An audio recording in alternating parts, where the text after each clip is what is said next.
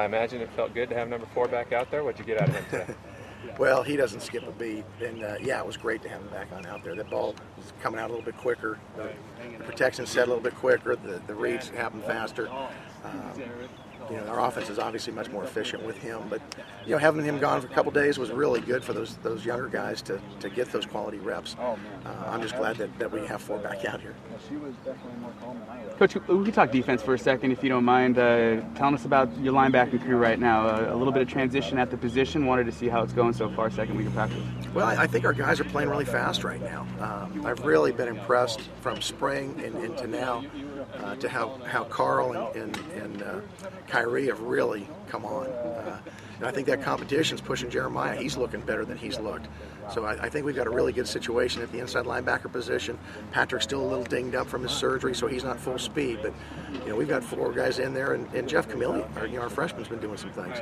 At the outside position, Nat Harrison's really starting to become a senior that we had hoped he'd become.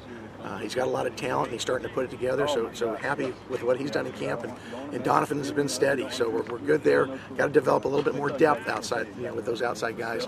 We've got Edgero, who at times is flashing, and Brandon at times is flashing, but we got to get some more consistency out of those guys. Donovan said he's at the same position as he was last year. Do you expect a second-year leap from him this year? Absolutely, for our whole defense, really, but from him in particular. When guys move from one position to another like he did, and when you're playing a 4-3 defensive end versus what we ask our outside linebackers to do, it takes a while to fully understand what we're trying to do.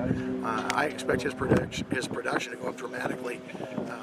We see him playing faster and with more power every day, and so it's exciting to see. You never would have taken those reps from Derek, but you can see the benefit for your younger guys. Do you have kind of the same thing going with LJ and the staples in his head, that you're getting a look at guys you need to see? Absolutely, and a guy Curtis Riley is really taking advantage of it. He's getting a chance to rep with the first team, and he looks like he belongs. So, you hate for anybody to lose reps, but Curtis, Shannon, and Jamal, all those guys are getting extra reps now, and it's good to see those guys really start to develop. And how's the offensive line coming along? I think we're making progress every day. It's a little bit of 3 steps forward, 1 step back at times. But we're better. We're a lot better than when we were at this point, and probably a lot better than when we were in the season. So they're getting a chance to go against what I think is going to be one of the better defensive lines in this league. So if they keep pushing, just like our secondary, we've got it's going to be a group of receivers. You go against those guys every day, you're going to get better, or you're going to get out of there. So our guys are getting better, and that's encouraging. Talking about the defensive line, how about the running backs as opposed to facing that defensive line? Well, I'll tell you, our running backs, I feel really solid about them. We've got 3 or 4 guys that I think could play just about anywhere in our league. And to have that kind of quality depth, I think is huge, because to keep guys fresh and to have guys that, as you get into the season, don't have to carry the ball 35 times, and to keep their bodies fresh, I think is going to be big for us. And we've got physical backs. Do you feel that you have to choose like a starter, or you can run by committee the rest of the whole season? And right now, I don't think you have to choose a guy and say he's the guy.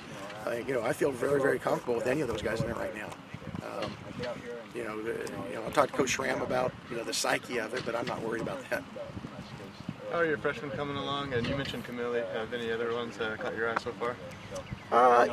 Certain guys are doing things. Jamal Ellis, I think, is making strides. He's a redshirt freshman. The new guy is probably the biggest, guy that jumps out at me is Colin McGuire. I mean, he comes out here and he kicks like he expects to be the starting kicker. He's got a live leg. He's got a good demeanor. We got to get our operation better. A couple times that he's missed, the snap's been off and the hold's not been down in place. But when the operation's working well, he's got a great leg. Are you going to think twice first week if you have a 45-plus opportunity to stick him in there and let him go? We'll see as we go through camp. To make that determination. I don't want to make it now, but right now I wouldn't hesitate. We like going for it on 4th down, so it kind of depends what the down and distance is. Is it 4th and a half yard, or less than 5, or if it's 4th and 15, I feel pretty good about kicking it.